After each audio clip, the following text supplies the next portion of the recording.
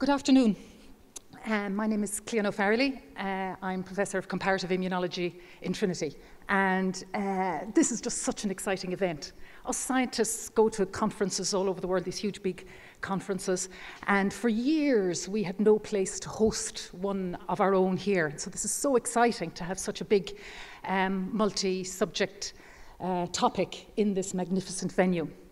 And we're particularly privileged by the range of people that are coming to speak to us.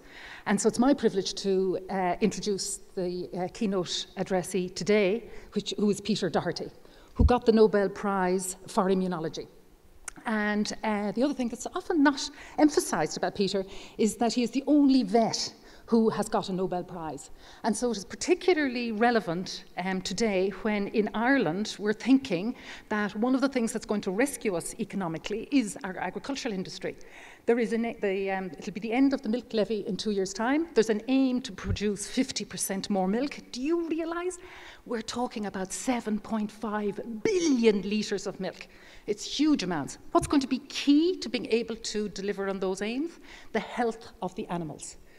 So it is really critical that we understand more about the immune system. And Peter has paved the way to showing how a very basic, fundamental discovery has impacted on our understanding of all of the immune response. It was known that antibodies and phagocytosis could protect against bacterial infection. But it wasn't until the discovery of viruses and their tiny size and their ability to hide within cells that a major question appeared over the understanding of immunology. How could the immune system detect infection when it was hidden within a cell? And Peter, in collaboration with Rolf Zinkernagel in a small lab in Australia, carried out the most elegant of experiments on mice, mind you, not humans, not cattle, on mice, and made a fundamental discovery about how the immune system is able to detect viral infection within cells. And of course, based on that fundamental discovery, has burst open a huge amount of insight into how the immune system responds to viral infection. We're still a long way from being able to control viral infection, and as you've gathered, we don't have appropriate vaccines against hepatitis C, against HIV, against foot and mouth disease, against SARS. All these infections have the potential to really destroy human health and our animal health. So his discovery emphasizes the importance on carrying out basic research to blow open knowledge in a particular area. And his talk today will hopefully inspire us to continue on in that direction, in the hopes that the discoveries of today and tomorrow will open equal doors in the future. Peter has been an astonishing supporter of Irish immunology.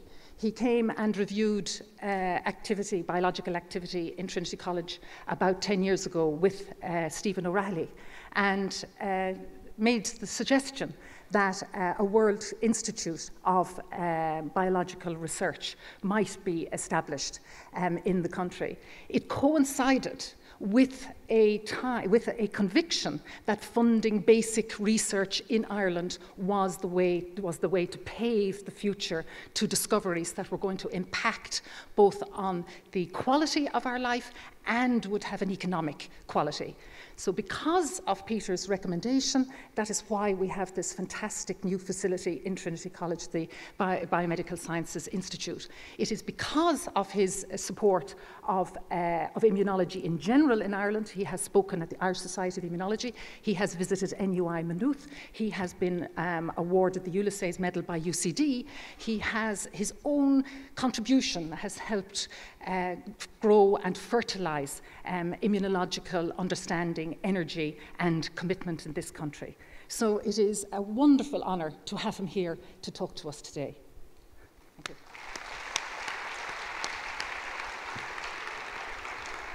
Thanks very much, Glenn.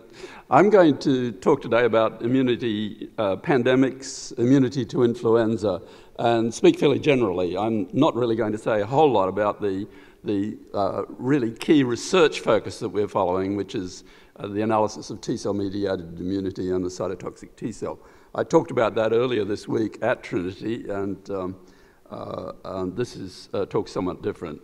I'm involved in research, but at the level that I'm sort of on the way out, really, and I work with groups of bright young people, and you can see two of them there. One group is at St. Jude Children's Research Hospital in Memphis, Tennessee. That's the pink building that you can see.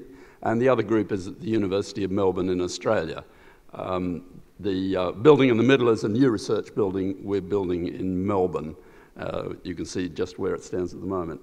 And, but what I'm going to really talk about is the situation we're in with pandemics, where we are, and what our understanding is, and of course, particularly with respect to influenza, which is really our most, of the known viruses that concern us, it is the most potentially dangerous pandemic virus. Now, we're constantly being challenged by all sorts of infections. There are infections coming out of nature constantly, and particularly as the human population size grows bigger, and we make more and more incursions into previously forested areas in the developing world and the like, we see infections cross over. Some of this is due to human behaviour, and also, of course, as climate change progresses, as we see warming, we will see a movement of insect-borne diseases. We've seen, probably not related to global warming, we've seen the insect-borne virus chikungunya, for instance, suddenly move out of the Indian Ocean area where it was pretty much restricted and up as far as Italy and across into Malaysia, and it now becomes an infection of some concern. What it is that sort of kicks off infections suddenly to move, we're not terribly clear. Things will stay in a very limited range, often for quite a while, and then suddenly it'll become much more of an issue. You may have seen the movie Contagion, and if you haven't, it's as good a horror movie as you can see. It's a movie about a pandemic. Usually Hollywood movies about terrible infections are absolutely dreadful because they have to have bad guys, and you know, you can't just have a bad virus, you have to have a lot of bad guys who do dumb things. It's like soap operas, you know, everyone has to do dumb things all the time or you can't sustain the soap opera. But this movie is kind of realistic, and it basically describes a pandemic situation which is really infinitely worse than anything we've seen in modern times. The only thing that would approach it is what happened when the plague first came across to Europe, and we were seeing 30% mortality in European cities in the 14th century and thereafter. Totally devastating, certainly influenced the population growth in Europe, and went on for hundreds of years. Of course, people had no idea what was going on. They had no understanding of infection. We didn't know about infection until the 19th century with the work of Pasteur and Koch and others. In fact, most human knowledge that's relevant to medicine and is important has certainly been discovered in the last 400 or 500 years, and much of it has been discovered in the lifetime of people who are alive today, certainly within the last 3 lifetimes. The virus that Ian Lipkin, the advisor on this movie, invented is a bat paramyxa virus. It comes from a pig, a chef catches it, he gives it to Gwyneth Paltrow, who dies horribly later, and we see the top of her head taken off, which is a bit distressing because she's rather cute. But it was a plastic dummy, I presume, because she still seems to be around. It's also intriguing that we keep getting revelations from the world of infectious disease. If you'd asked anyone in virology 15 years ago what viruses come out of bat populations, people would have told you rabies virus. If you go to South America, the biting bats, the blood-sucking bats, transmit rabies, and they transmit it particularly to cattle. But that would have been about the extent of what we would say. Over the last decade or so, we've realised that fruit bats carry a whole lot of very bad viruses, in fact. Now, you would think fruit bats. Why fruit bats? Well, fruit bats occasionally bite, and particularly the fruit bats in tropical regions have very strong jaws, because a lot of the tropical fruit has a very hard outer case. And so if someone gets bitten with one of these, it's a real issue. We now know that the Marburg Ebola virus that first emerged in the 1960s, 1970s, these are related viruses, is a virus of bats. And it took till 2005 to actually, or are viruses of bats, it took till 2005 to actually work that out. Ebola particularly is really problematic. If we get occasional outbreaks in humans, we now handle them pretty well because we know how to deal with it. And it's not that infectious. If you don't get coughed and spluttered on, or you don't get exposed to blood and so forth, and hospital workers and doctors and the people who care for these situations now understand how to handle that. If that doesn't happen, it's not an incredibly infectious virus, but it's a totally horrible virus. Causes a hemorrhagic fever, and it's also killing a lot of the chimps and gorillas and so forth in Africa. So it's having a big ecological impact. SARS, the coronavirus that jumped across in 2002, 2003, firstly we found, it took about 3 months to work that virus out. Within the time of diagnosis of first cases, by the time the international community and a lot of different virologists came together in different parts of the world, it was a totally new virus, a coronavirus, one we hadn't seen before. We now know that bats have a whole spectrum of coronaviruses. Coronaviruses are normally in us cause relatively mild respiratory infections. In fact, I may have one at the moment because I got out in the rain last night and got hailed on. I didn't think that was going to happen, but Dublin has almost as variable a climate as Melbourne, I think, where I live most of the time. But that virus came across suddenly. It caused enormous economic loss because people were terrified. Nobody knew what the infection was. They thought initially it was influenza, wasn't influenza, was killing people. It was killing particularly hospital workers.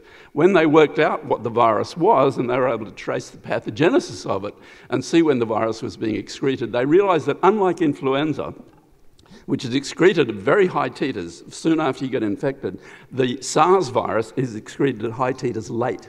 So with someone with influenza coming into hospital, they may need a lot of care. They may need to be put on a heart-lung machine, on ECMO, but they won't necessarily be excreting much virus. But someone with SARS coming into hospital care, they were pushing out a lot of virus, and the hospital doctors and so forth were getting infected. And the other thing about SARS was that it survives very well on surfaces.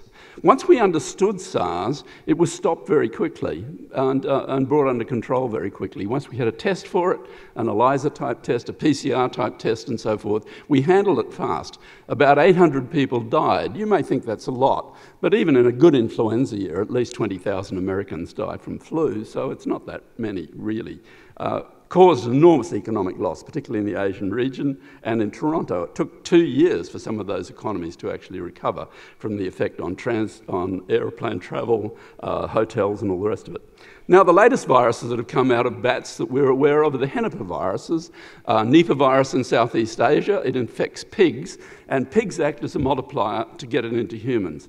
It's like the coronavirus, the SARS. The SARS went into civet cats. These are little animals that are caught in the wild. They're not cats. They were actually being used as a food source in China. They eat a lot of live animal. They have live animal markets. They also eat all sorts of exotic foods, and they kill the animals freshly. And that was the multiplier for SARS. Henipavirus, the multiplier, is a pig. Though there are some cases where the virus has gone straight from bats to people. Hendra virus in Australia has only killed very few people, but it's an absolutely horrible virus. It's a worse virus than Ebola. And the way it infects horses, and with the change in ecology in Australia, as we put more and more suburban developments and we've got horses staying in all sorts of places we didn't have them before, then some horses have got infected with this thing, and it largely killed veterinarians because a horse, when it gets infected, can put out an enormous amount of virus. I mean, it's a very big animal, obviously. So these viruses have been worked out at the Geelong lab in Australia. And in fact, the The Contagion movie has one of the chief characters, the virologist, using a bat cell line from Australia. So we actually rated somewhere. You know how it is in Ireland, it's a bit hard to get in the news, and it's the same in Australia. Influenza, though, is the real problem we know about now, and that doesn't mean it's going to be the next pandemic problem. It's just it's the one that always seems most likely. And the reason influenza is so problematic is that the virus changes all the time, as I'll discuss, and there are immense numbers of ways it can change, and it changes unpredictably. And it's also incredibly infectious right from the time people catch it. So people can feel reasonably well, and they can travel, for example, and they can cough and splutter, and they can be pushing out a lot of virus. So classically, influenza infects the other family members, and infects the people around you, and all the rest of it. And that's our biggest fear as a pandemic virus. Of course, that doesn't mean that something's not going to come totally out of left field and really surprise us rather nastily, the type of scenario we do have in the Contagion movie, but it's the one we know about. This is how influenza spread. This is one of the seasonal viruses. That's a standard virus strain which is mutated, and it's now circulating again in a human population in a slightly different form. The red is actually, it's not the Republican Party, it's actually influenza, another disease. And you can see that it starts in Texas, and within 6 weeks it's right across the country. We hope this is not the colour of the next federal election in the United States. Flu, it's a negative sense RNA virus. It's quite simple. It has a genome of 8 segments, and those 8 segments can repackage to give you variant viruses. If you get a cell infected with 2 different influenza viruses, you can get a repackaged virus, which will have some characteristics of one virus and some characteristics of another. The 2 surface glycoproteins, which are the ones that are susceptible to antibody attack because they're on the outside of the virus, and at their function, the hemagglutinin protein and the neuraminidase protein. The hemagglutinin protein's function is to get the virus into the cell. Viruses are obligate intracellular parasites. They can only grow within cells. They have to get in somehow. And so the hemagglutinin binds to sialic acid on the cell surface, a pretty ubiquitous receptor, and that's what gets the virus into the cell, and it has other functions within the cell. The neuraminidase, the pink thing, is actually an enzyme, as you'd expect from the name, and its function is to get the virus away from the cell. So after the virus is replicated and you've got a whole lot of new virus particles made, the neuraminidase gets the virus away again. You may have heard of the drugs like Tamiflu, Relenza, which are actually neuraminidase blockers. And what they do is they don't stop the virus from being made, but they stop the virus from getting away from the cell, because they block the neuraminidase action. So if you look down on an electron microscope at a virus-infected cell that's been treated with one of these things like Tamiflu, you'll actually see that the virus is tied onto the cell and it's not getting away. Now, the real problem with these viruses is they have a negative sense RNA genome, and they are constantly mutating. They're constantly throwing off variants. There's no proofreading in the mechanism. Now, with a human population, we're long-lived. In the end analysis, there are limited numbers of us, if we're thinking in terms of a virus epidemic. And we also are vaccinated against these things. So you'll build up an immunity to a particular influenza virus. Once you're immune to a particular influenza virus, you're very solidly immune. People that were infected in 1918 with the terrible pandemic virus that came at the end of the First World War were still immune. Those who were alive were still immune in 1976 when a variant virus, another virus came out that was very similar to that original virus. So immunity to influenza is lifelong to the particular virus. Because you've got all this immunity there, what you have is an ideal situation for selecting variants. Because everyone's immune, the only way the virus can keep itself going is to select a variant that will then spread and come back and reinfect the people who were immune to the previous type of that virus, if you like. Now, These viruses are maintained in nature. They're maintained in pigs and they're maintained in birds, as I'll develop. But you don't have the same issue with birds and chickens, for instance. Pigs, for instance, as you know, we're talking about farming at the beginning. I don't know whether you're going to cover island in pig farms. There's real problems in that, as they found in North Carolina. But with pigs, you've got a rapid turnover of pigs. I mean, pigs do not have a long, gentle life. Bad things happen if you're a pig. And basically, that means you've got a constant supply of fresh pigs. It's even worse if you're a chicken.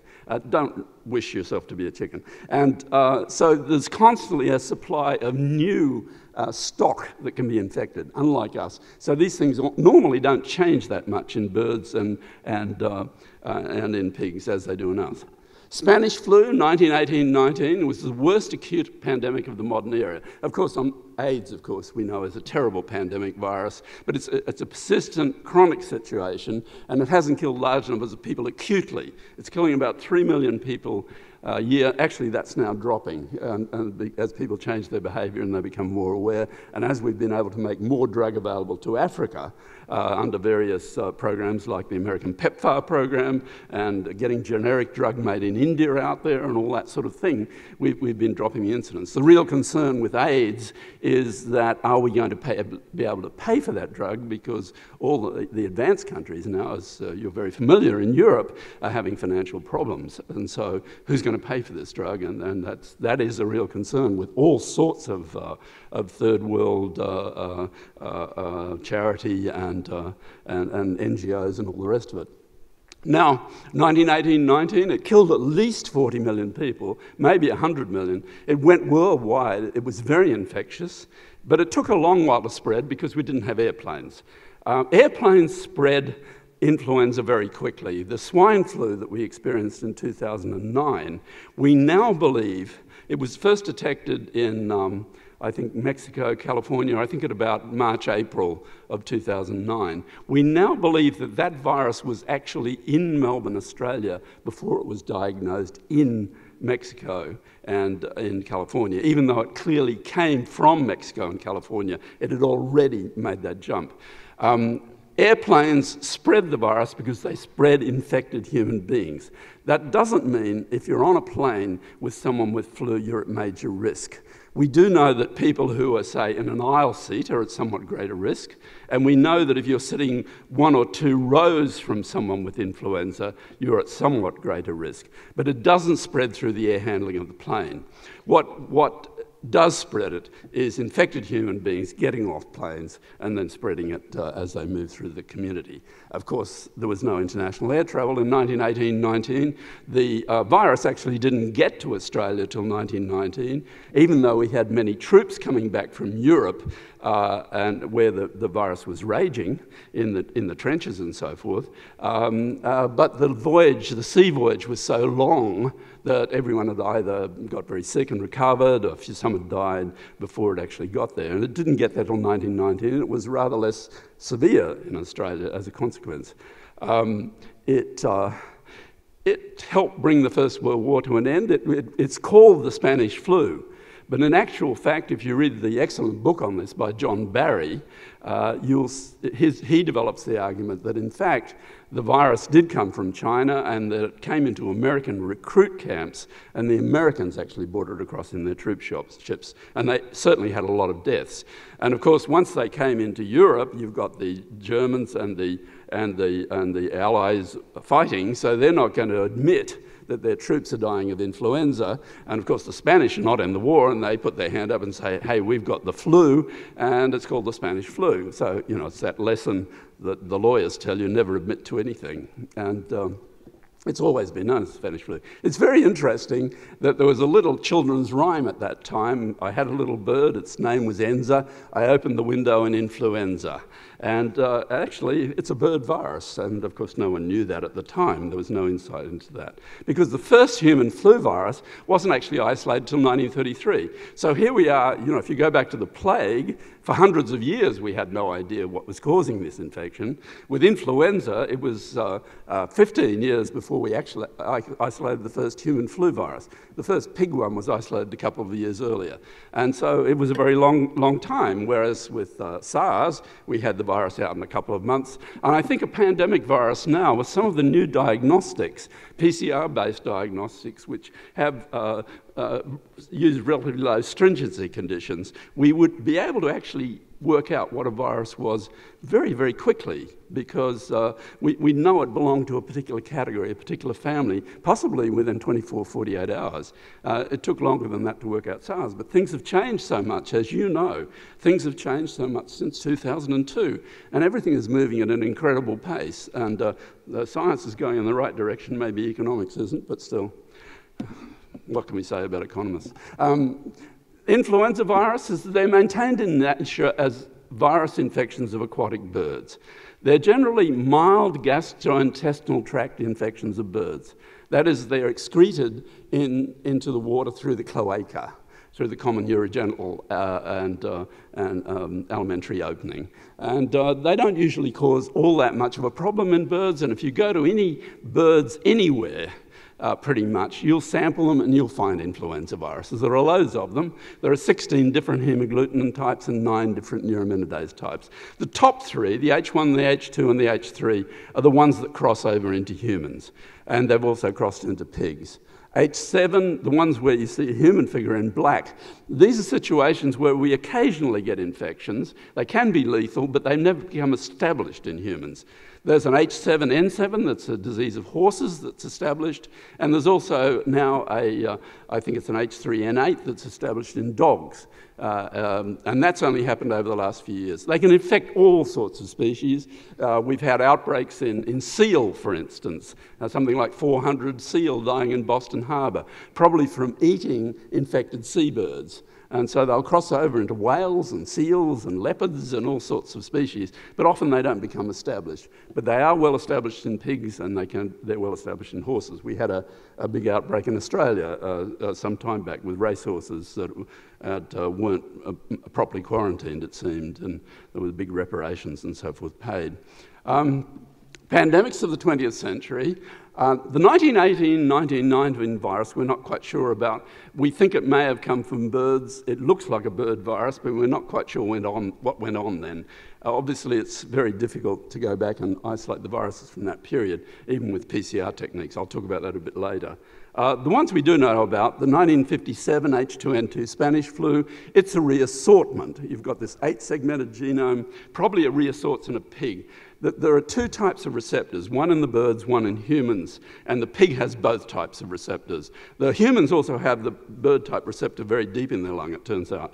But the pig is the ideal mixing vessel for influenza, because if you, say, get a human influenza and an avian influenza, the pig can be infected with both, and you can get this reassortment going on, and you'll get a new influenza virus coming out. That's why a lot of these viruses have come out of Asia, because you've got warm conditions, you've got a lot of aquatic birds, a lot of water around, for instance, rice paddies and so forth, lakes, all the situations that allow for transmission, and people living very close in traditional agricultural type communities. So that's the reason a lot of these things have come out of Asia. It's not because they're doing anything wrong, it's just a societal organisation. The latest one, of course, didn't come out of Asia, it came out of pigs, and it's quite likely that our next viruses will come out of pigs as well. The Hong Kong flu, it's a human virus, the H2N2 virus that came across in 1957, and the duck virus, an H3N8, that combined gave the Hong Kong flu, which is H3N2.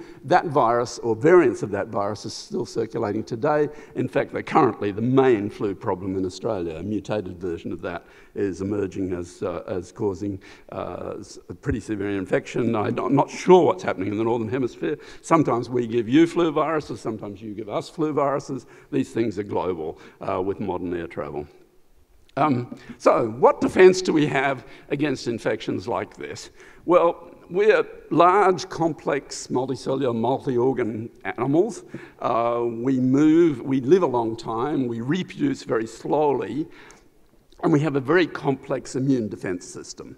Immunity. The word immune comes from immunus, which means without tax. The reason we've got an immune system is fundamentally to defeat the tax of infection.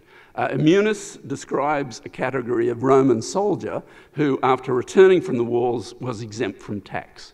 And so that's where the term comes from. And it deals constantly with simple life forms. It fits in two sorts of categories. You've got innate immunity, which goes right across all phylogeny. It's in unicellular organisms are phagocytic. That's part of innate immunity. Jules Hoffmann, if you heard him speak last night, he talked about innate immunity, and of course the Nobel Prize this last year, half of it was for innate immunity to Jules and to Bruce Beutler. That was actually the first Nobel Prize for innate immunity since 1908, when it went to Metchnikov for the phagocyte. There have been a number for the other type of immunity, the one that I study, adaptive immunity.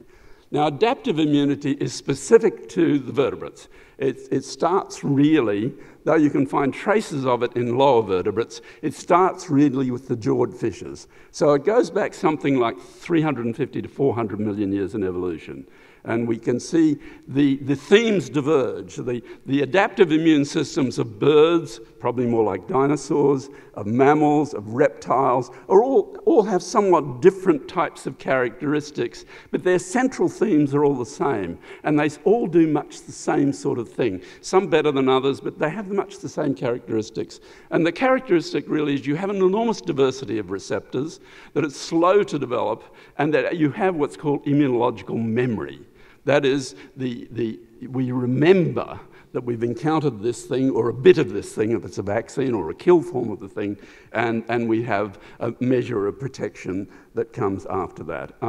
Memory, first recognized by Thucydides, actually, in writing about the Peloponnesian Wars. He was writing about the plague of Athens, and he wrote that those who'd become sick and recovered were then protected. They could not catch the disease a second time.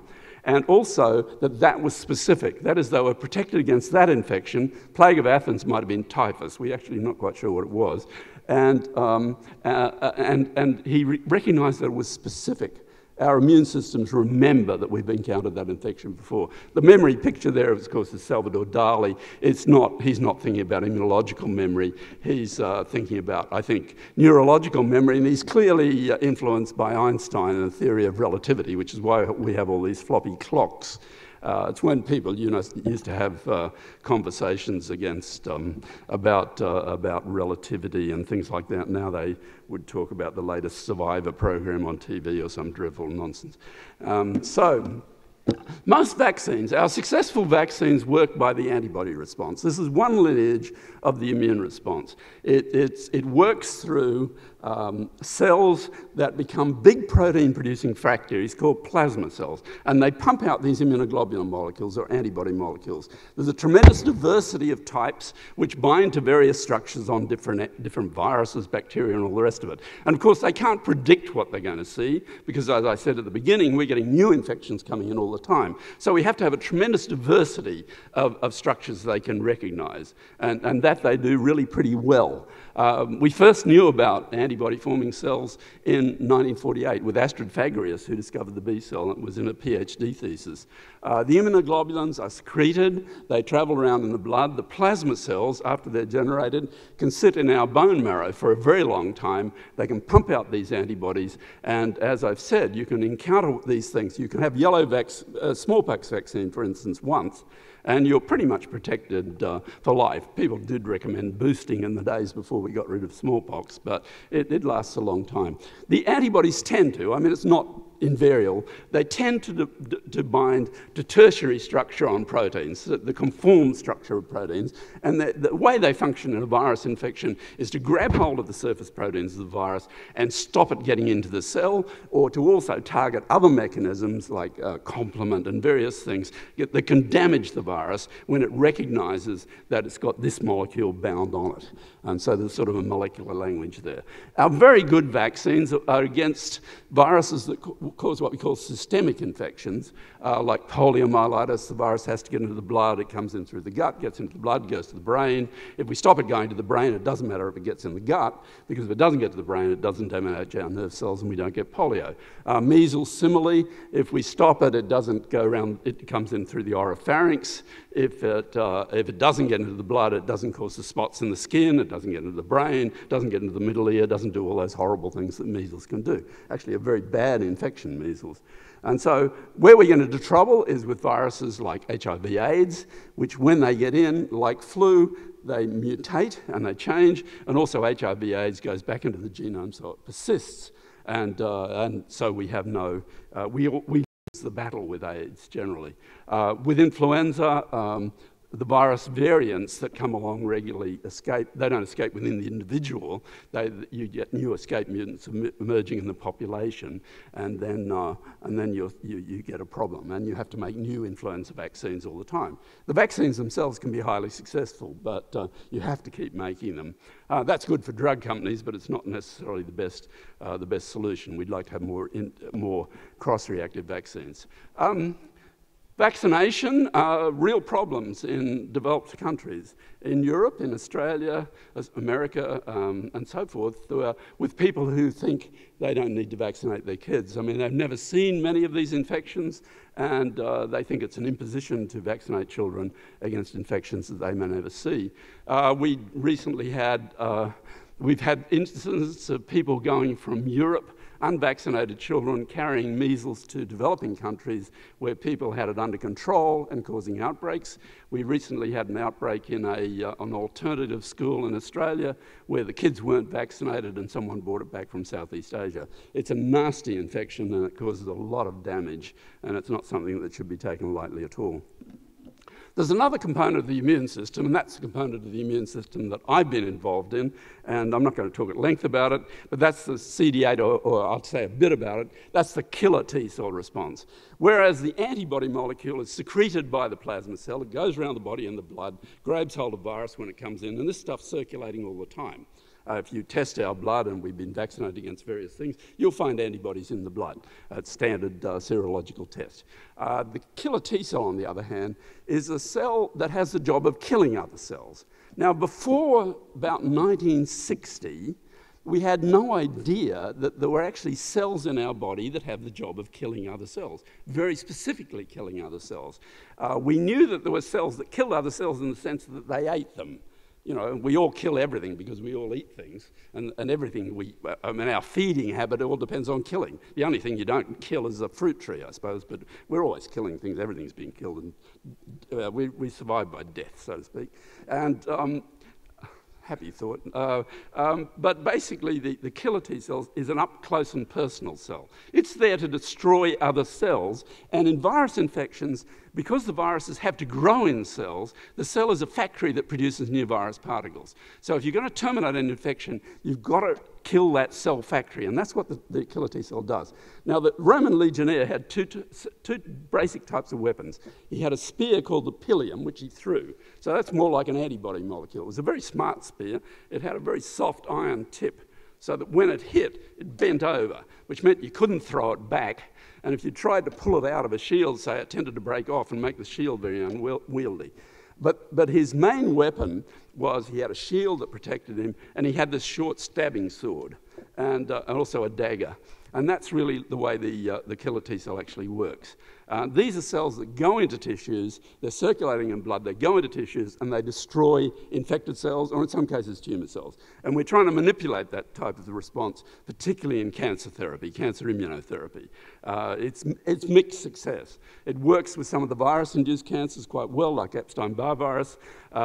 People are trying to get it going for human papillomavirus, the thing that causes cervical cancer, not working quite so well, and it's very variable against other tumours, though other tumours do seem to be under control of this type of cell, particularly melanoma.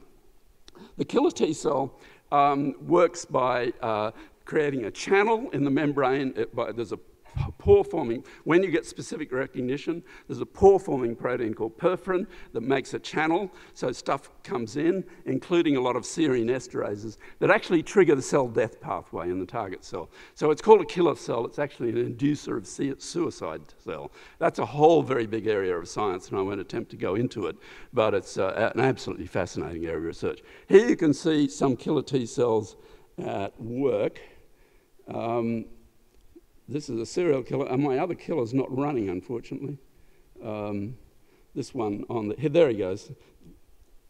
Watch this one. This is one killer T cell. He's going to kill that big cell. You'll see the cell turn pink as his membrane is compromised, okay? And then, now that cell's not dead, it's doing a passable limitation. It's blebbing stuff from its surface. It's not a very healthy cell. And you can see multiple cells being killed there. So these things are pretty dramatic, and they're real hitmen. You can watch that for hours. These movies were made by Misty Jenkins, who was a graduate student with us. She's since been with Gillian Griffith and Joe Trapani, and these are very recent movies of hers.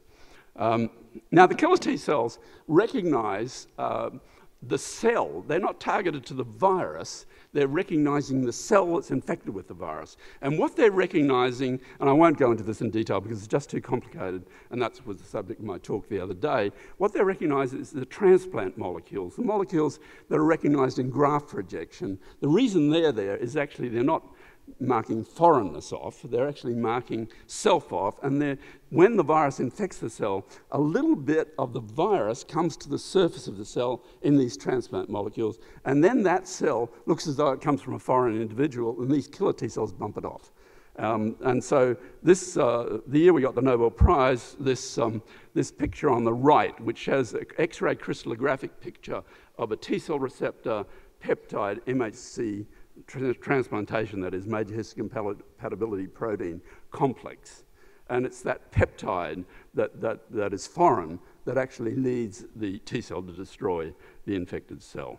This is a recent picture from our own lab where we're doing all sorts of manipulations to try and understand this recognition event much, much better. When we first discovered this back in 1973-74, we couldn't do any of the molecular strategies that would actually show us what was really happening at this interface. In fact, we were drawing sort of diagrams of ping pong balls killing other ping pong balls with squiggly lines on their surface. Now we're getting it down to van der Waals forces and where the hydrogen goes and mutating through the peptide and mutating through the receptor and seeing how that influences the immune response and doing really wonderful science. And of course, that's the fascination of biology over the last 20 years, is this tremendous molecular revolution, which has so enabled us to really bring complex sciences like immunology into very precise sciences and into chemistry. I mean, I don't know if we've got to physics yet, but we're sort of at least getting to chemistry.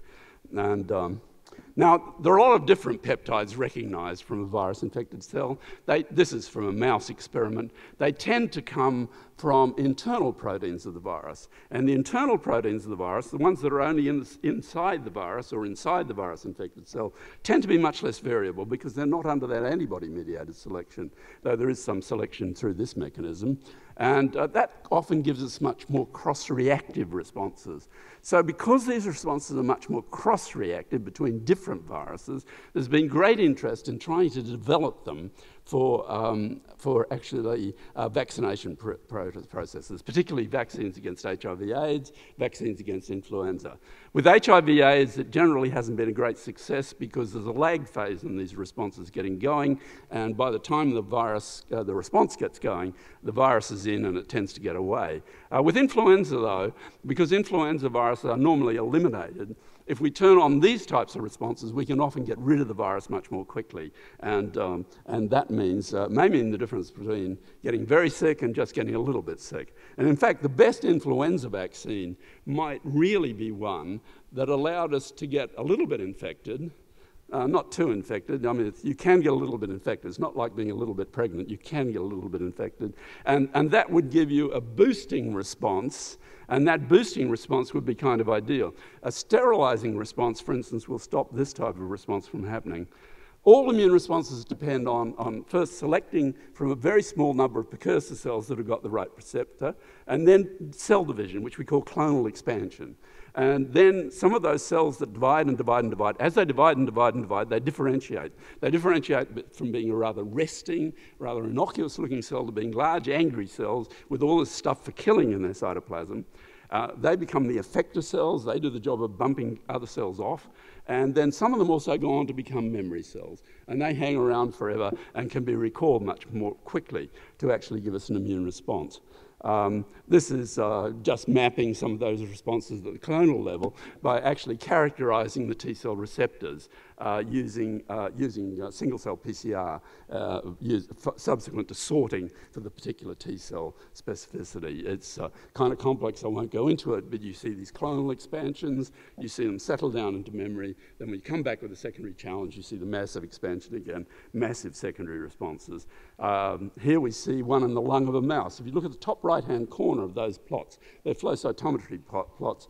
The blue ones in the top right-hand corner are the actual immune T cells coming into the lung of a virus-infected mouse and getting rid of the virus in the lung of the mouse. So you can see in a primary response where they've never seen these viruses before, it takes about 7 to 10 days to develop. And between day 7 and 10, you'll get the virus wiped out of the lung. And that can happen in the absence of most other elements of the specific immune response. You can get that happening. The T cells can do the job. The ones below are mice that were actually primed up. And this is a secondary response. And you can see there's a much bigger response, in that top right. But you can actually see that it still doesn't get going until about day 5. And so even though it's a much bigger response, it takes time to get going again. The reason it takes time to get going again is it pretty much needs to get going outside the lung. Some goes on directly in the lung, but mostly it has to get going in what we call the lymphoid tissue.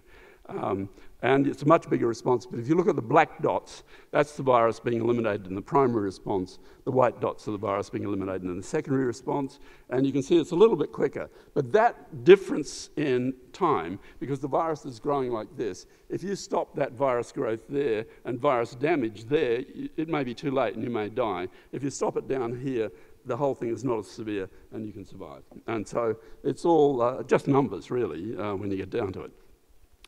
Human T cells, same thing, they recognize these peptides. Actually, what's interesting about this is a nuclear protein from the 2009 H1N1 swine flu virus. That nuclear protein is almost identical to the one from the Spanish 1918. The Spanish 1918 virus burnt out in us, but it went into pigs, and then it modified a bit in pigs, and it just sat there until we got the 2009 virus. And that particular protein is almost identical to the 1918 protein. And that was kind of an interesting surprise. Humans, there is some evidence that priming up these CD8 responses can give you a measure of protection, and a lot of people are now interested in it from the point of view of making more cross-reactive vaccines. So there's a whole lot of stuff going on, a lot of observation out there in the marketplace. Now, other things that happen, the reason that some of these viruses are so severe is that, like the 1918 one, is that the early innate response just goes crazy. And we get all sorts of toxic molecules being produced trying to get rid of the virus before that adaptive immune response comes in and actually does the job. So that limits the infection, tremendously important in bacterial infections. We'd really get overwhelmed very quickly if we didn't have innate immunity, or fungal infections, as you would have seen yesterday with Jules Hoffman. But it can, if it's too effulgent, it can cause vascular leakage, it can cause shock, and people actually die from the immune response. There's a lot of interest in how we should best intervene in that process where we can see that happening. But we don't really understand well enough yet what's going on there to know what we should try and stop, which elements of this we should try and stop, because there are many components in it. So there's a great deal of research going on, and we're gradually pulling that apart as we use a very sophisticated technology, particularly on things like knockout mice, where we can take various bits out of the immune response and actually see what it is that we need and we don't need. We're finding all sorts of unexpected things. Some of the things cells we thought were very deleterious, like neutrophils, we're actually finding they're very important for repair. So there's a whole understanding developed developing now over the last 5 to 10 years, really. There's a whole new understanding of what we call pathology, the actual disease process itself, that we simply did not have before. We haven't known, actually, in many situations, why it is that a particular infection actually kills. And we're starting to understand why and how and what really goes on. That 1918 virus had to be reconstructed. It was reconstructed by PCR, by Jeffrey Taubenberger and Johann Hulten, who went into either tissue specimens that had been stored in the Armed Forces Institute of Pathology in Washington, D.C. These are formalin block tissues that have been there since 1918. Or they went into people that had been buried in the permafrost in Alaska, and they got genetic material out of that. And of course, as you're all aware, this sort of archaeological DNA type approach has allowed us to say that the plague was actually caused by the plague bacterium. Until recently, that was quite controversial, but they've gone back into those burial sites from the 14th, 15th century and actually found the bug. Giving that reconstructed virus, which was made by PCR and stitching it together to primates, causes a horrible disease, which is a bit like what the virulent H5N1 bird flu does in humans. The pandemic H1N1 virus came from, the one that circulated recently, came from 2 pig viruses. It came from American pig viruses and Asian pig viruses. And they somehow got together and made this new variant of a virus that spread very well in us and spread very quickly. How an Asian flu got together with an American flu, I don't know. Maybe the Asian pig went on a package holiday to Mexico or something, but we don't know how it happened. And actually, there's a lot of illegal movement of animals around the world, which is really very dangerous. We're now having a big problem in Australia with a paramyxovirus in pigeons. Someone's brought this pigeon virus in illegally imported pigeons, and it's killing pigeons, and we don't know what other wildlife it's going to kill. So actually, if you know of anyone who smuggles birds or anything, tell the police, have them arrested and shot. 2009 H1N swine flu, it caused severe disease. It was thought to be relatively mild. It spared old people because anyone born before 1950 had neutralizing antibody against it. So it seemed less severe than flu usually is, but actually it put a lot of healthy young people in hospital, and it was terrible in indigenous populations. A number of people were saved by using heart-lung machines, by using ECMO. And of course, that facility in a really bad flu outbreak will quickly be saturated, so there would be little availability. And really, the sociology was very interesting. The emergency rooms got jammed up with the worried well.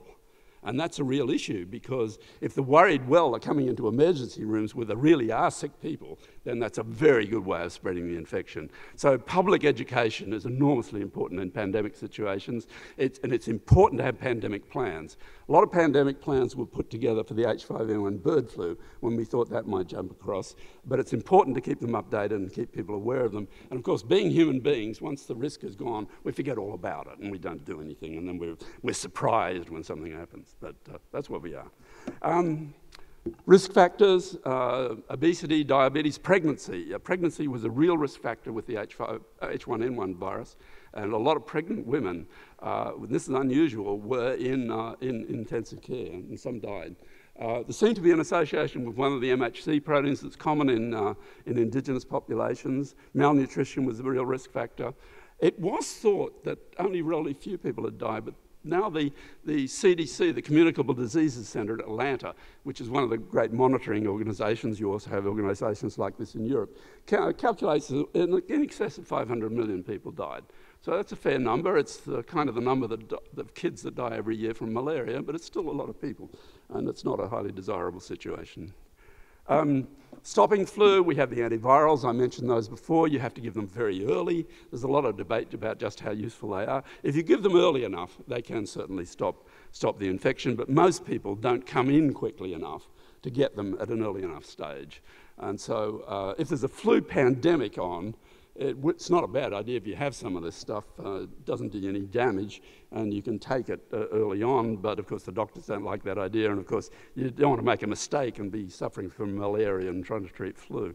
A lot of strategies to try and make cross-reactive antibody responses. Same thing is going on with HIV. They're trying to make the immune system they're trying to distract it. They're trying to distract it from what it usually sees, the more variable parts of the virus, and make it see more common parts of the virus. And they're doing various things like chopping the variable head off the protein and that sort of strategy. And whether we can actually make a vaccine like that is the question. But really, with things like influenza, we've got to develop strategies that actually make the immune response work better than it actually does. So what we're trying to do in immunology now is do better than nature. And nature actually does pretty well, but if we're going to solve these sorts of issues, we have to do research to actually make things work better.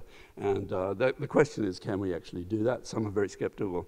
There's also another target for the cross-reactive flu vaccines. There's a transmembrane protein called M2E, a channel protein, which is highly conserved. And so people are trying to target that, and we're getting better at getting immune responses to that.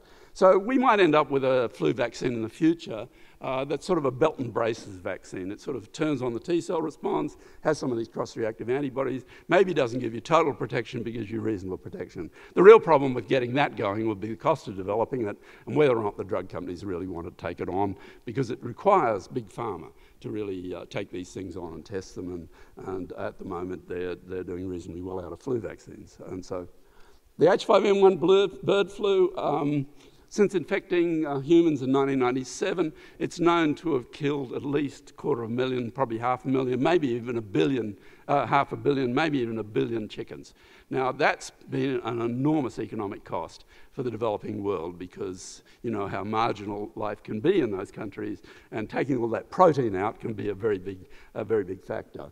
We know this virus changed at Qinghai Lake in Western China in about 2005. And that it then started to kill wild birds, which is pretty unusual. When you think about it, flu is the ideal, has the ideal mechanism for maintaining in nature. So even when this virus changes and it kills wild birds, it was killing geese, flamingos, swans, but it wasn't killing ducks, because these species are all very different. So they'll have different susceptibility patterns, just as chimps are less susceptible to severe disease from HIV than humans. It's basically a chimp virus that crosses into humans. So if you've got that sort of situation, the virus is excreted in water through the gastrointestinal tract, survives very well in water, and then it can infect all the different species of birds, some of which may be severely infected, but others are less severely infected, and then can carry the virus, and it was carried west into Europe and to North Africa. I know some people doubt that it was actually carried by birds, but the guys who work with the bird flu and bird viruses reckon it definitely was. So I think pretty definitely so. You will be aware of the recent controversial experiments where they took that virus and adapted it to ferrets, which is said to be a marker for passage in humans. It didn't actually kill ferrets, but it did transmit between ferrets. I think those experiments were okay because they were done under very high security conditions by very good people, and everyone was vaccinated. You wouldn't want to do that sort of experiment with Ebola, which is not something you want to see change, but what they're trying to do is stay a jump ahead of the virus and work out what the mutations might be. One of the mutations they've found is actually found in every lethal case of H5N1 bird flu in Egypt, so it has been useful in that sense. At the moment, the vaccines that has been made is probably still protective because the virus hasn't been changing that much in the antigenic sense. So there we are with flu. Flu viruses, I think it's highly likely the next flu pandemic could again come out of US pigs. Those viruses are changing very fast. They didn't used to change much, but there's a new gene that's come in from birds, we think, a polymerase, that's actually causing them to reassort very quickly. So the Americans are putting a lot of effort into flu surveillance in pigs now. And we've had one virus come out, an H3N2 came out of the pigs, didn't spread too much, but we're waiting to see what else might come out of them. In Australia, we're currently seeing the H3N2 Hong Kong flu at higher levels since then, in 2007. And basically, especially if you're older, you should always take the flu vaccine. I take it whenever I can get it. I work both in the northern hemisphere and the southern hemisphere, so I get twice as much flu vaccine as everybody else, and I'm quite happy about it. So there we are. That's what I can tell you about flu.